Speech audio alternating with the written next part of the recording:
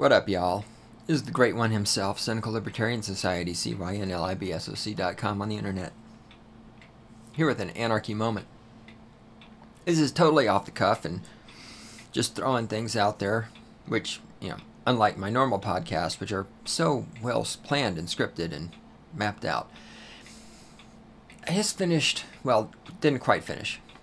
I'm near the end of the James Bond movie, Die Another Day, with the Bond girl Miranda Frost, who is probably, unless there's somebody hotter in the next movie, which is the last one I'm going to be watching, I am going to have to declare her the hottest Bond girl ever. Anyhow, as I'm watching the end of this movie, and the complete lack of intelligence on the parts of the characters, the critical thinking, the exposition, it just makes me think, because I've been talking about movies. I talked about movies in the podcast prior to this, stating the obvious prior to this. And what separates great movies from shitty movies, and also just the fact that in media like movies, you can't really have intelligent characters, because then you don't have a movie, right? It's the horror movie. If you're in the horror movie, if the teenagers lost in the woods don't all split up, then they can't get killed, right? It's like, God, I can't remember. Was it? I'm pretty sure it was Richard Pryor that did this routine. Some of you may remember back, there was a movie called the Amityville Horror about this haunted house, which was, based on real incidents, blah, blah, sure, whatever. Anyhow, in the movie, the people move into the house and they're hearing voices saying, "Get out of the house," and blood's running down the walls and shit. And Richard Pryor did this routine about this, and I'm paraphrasing Richard Pryor's routine. He's like, yeah, that movie wouldn't exist without white people, because white people stay in the house when that shit happens. Now, if black people moved into that house, black people would walk in the door and be like, "Oh, wow, this is a really nice house, man. This is great. I love this place." And then a voice would say, "Get out of the house." And they'd look at each other and say, "Oh, too bad we can't stay. Let's get the fuck out." Right? It's true. If people in the movies weren't stupid, for the most part, there would be no movies. Because the shit in the movie wouldn't happen, because you have to be stupid to fall into these giant plot holes, right? This is why I think there are movies out there. The movies I think are brilliant are the ones that have at least mostly solid plots, like Casablanca, like Raiders of the Lost Ark, like Alien. These movies don't have giant plot holes in them. The characters don't do stupid shit. Okay, in Alien, Ash did something stupid when he tried to kill Ripley by sticking a rolled-up magazine down her throat. I don't know why he wouldn't just choke her or break her neck, considering he's a fucking robot. Oh, spoiler. Oops. But maybe it's because his brain was malfunctioning because he's a robot. I don't know.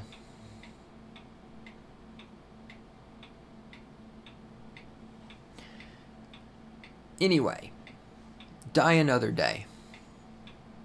So we're coming to the conclusion of the movie, and the bad guy is using his satellite, Icarus, to direct sunlight in a concentrated beam and essentially make a weapon that fires direct sunlight. So think of it, for those of you who play Command and Conquer, it's like the ion cannon, except it doesn't have to recharge because it runs on sunlight.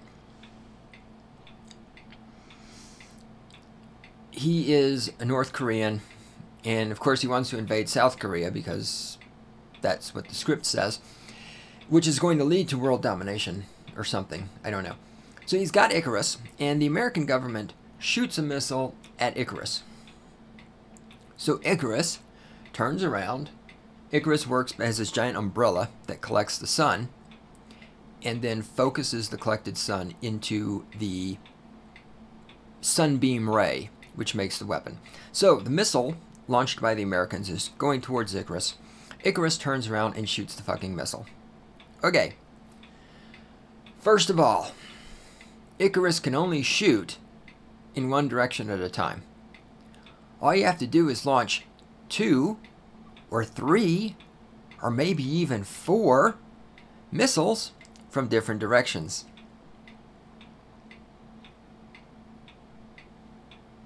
But of course, that would have nullified the entire rest of the movie. So you have to be stupid. Alright, then the bad guy, he's got Icarus, and he is using the sunlight beam. He's shooting into the DMZ, the demilitarized zone, between North Korea and South Korea. Oh! I just thought of, while I'm talking about critical thinking, I can't talk long because I got to go be on location soon. I'm gonna do another critical thinking, if I remember, because I saw something today on the Twitter stream and I looked at it. I said that can't be real, and I saw it was real, and then I saw the context, and it's a beautiful example of how to apply critical thinking to something you're reading in the fucked up mainstream media. It's one of the best examples of how this works. Anyway, back to Icarus. So the bad guy, meanwhile, Miranda Frost is looking really fucking hot in these tight white pants and this black little like halter top thingy, and I'm really wanting to have sex with her. Meanwhile, the bad guy has Icarus, and he's shooting the sunlight beam into the DMZ, and he's using it to explode all of the landmines so that the North Korean army can march through this corridor into South Korea and invade it. Furthermore, the bad guy explains this to another North Korean soldier who is the supreme military commander of the North Korean forces. Okay, first of all, that's called exposition, specifically unnecessary exposition. Somebody who is the supreme commander of all the North Korean military forces would probably grasp the concept of blowing up the landmines to create a clear path for vehicles and people to travel through. This is not exactly advanced military tactics. Second of all, you have a weapon which can shoot a concentrated beam of sunlight and destroy anything on the planet Earth. Why in the fuck would you use this to blow up minefields, to blow up a minefield, to blow up mines? I've had coffee. I have no excuse. I've been awake for 3 hours and I've had coffee. I have no excuse for not being able to talk. When all you have to do is simply blast military targets with it, or better yet, civilian targets, especially in democracies. I mean, can you imagine? All you have to do is call up the American people. You could put a YouTube video out and say, people of the United States, unless your government submits to the will of North Korea, we will use Icarus and we will start shooting randomly into your major cities. And because we are a democracy and the mob rules, the people of this country, because they are fucking terrified of everything, would very quickly request of their slave masters in Washington that we submit to North Korea. If you had such a weapon as Icarus, and if your enemies weren't smart enough to shoot at it with multiple missiles instead of just one, and if, of course, you never had enemies who were on the fucking dark side of the planet, if Icarus never went behind the planet where it couldn't get any sunlight, why in fuck's name? It's like using drone technology to blow up a minefield so that we could send troops into Afghanistan. If you want to kill somebody in Afghanistan, you just kill them with the fucking drone. It's a giant fucking plot holes. Then, of course, James Bond and the bad guy are fighting. The bad guy pulls out 2 parachutes and says, oh, look, there's 2 parachutes, one for me, one for you. He throws one out of the airplane because the airplane is going down. Of course, the airplane was piloted through the Icarus beam and is damaged and is going to crash. And then James Bond gets the bad guy out of the airplane with the parachute. He dies. So now James Bond and the 8-year-old boy Jinx are trapped on the airplane which is going down, and there aren't any parachutes. Really, this airplane had pilots, crew, other generals on it, the bad guy's henchman, Miranda Frost. There were only 2 parachutes on this entire fucking airplane. This is not like a little Piper Cub. This is a big, honking, fucking, like 747 size military airplane. But it's only got 2 parachutes on it. But see, of course, we have to have that stupidity in order to set up for the part at the end where in the bay of the airplane, it has a drop-down door and a conveyor for unloading. In the bay of the airplane are 2 sports cars and a helicopter. And of course, we have to set up for Bond and the 8-year-old boy Jinx to jump in the helicopter, turn on the conveyor belt so the cars get dumped out the back of the airplane. The airplane is traveling through the air. As we see at the end of the movie, the 2 cars are stuck in the ground almost right next to each other, which, given the amount of time elapsed between when the conveyor belt dumped out the one car and dumped out the other car, and the speed at which the airplane is flying, it would be impossible for those cars to land on the ground that close together. And I get it, it's a visual gag. You know, it's humor because the cars are stuck in the ground, sticking straight up in the middle of some poor North Korean farmer's field, or maybe it's a South Korean. There's no way to really know for sure. I'm going to assume North Korea because they wouldn't want to violate South Korean airspace. Who fucking knows? I get it. It's a sight gag. It's just unrealistic. So the helicopter falls out of the back. Now, I am not an aeronautics expert by any stretch. But I'm relatively certain that if you're in a helicopter, and the helicopter is up in the air, and it starts falling, and the engine's not running, the rotors would start turning because of the air moving past them. Unless the rotors are locked, which is perfectly possible, because I am not an aviation mechanic. I do not know. Do helicopters have locks on the rotors? Perhaps they do, perhaps they don't. So then there's the whole big hubbub as they're trying to get the helicopter started to save their lives. Oddly enough, they managed to do it right before they hit the ground, because that's how things always work in the movies.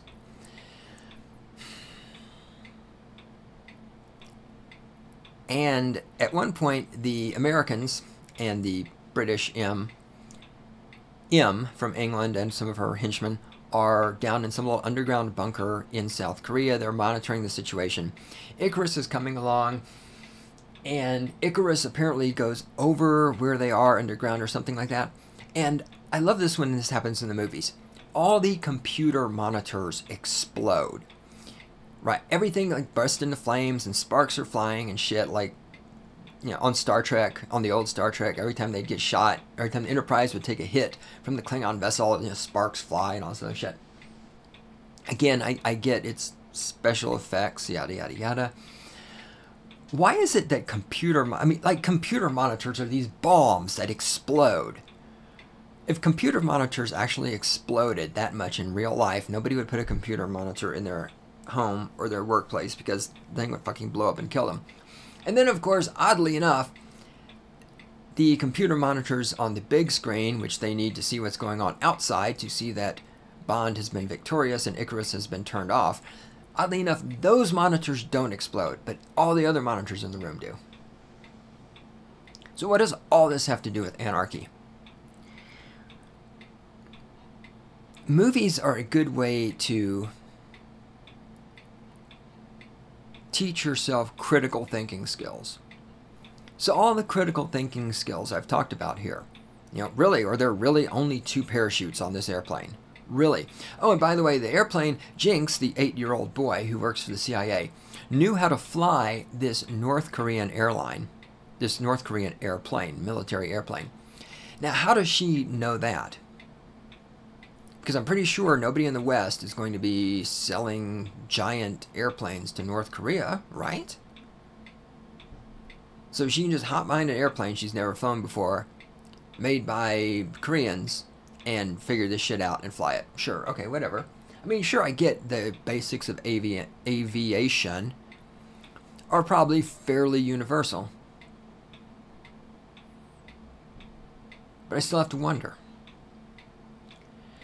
Anyway, watch movies, use critical thinking skills, look for this kind of shit, and think about these things, because when it's time for you to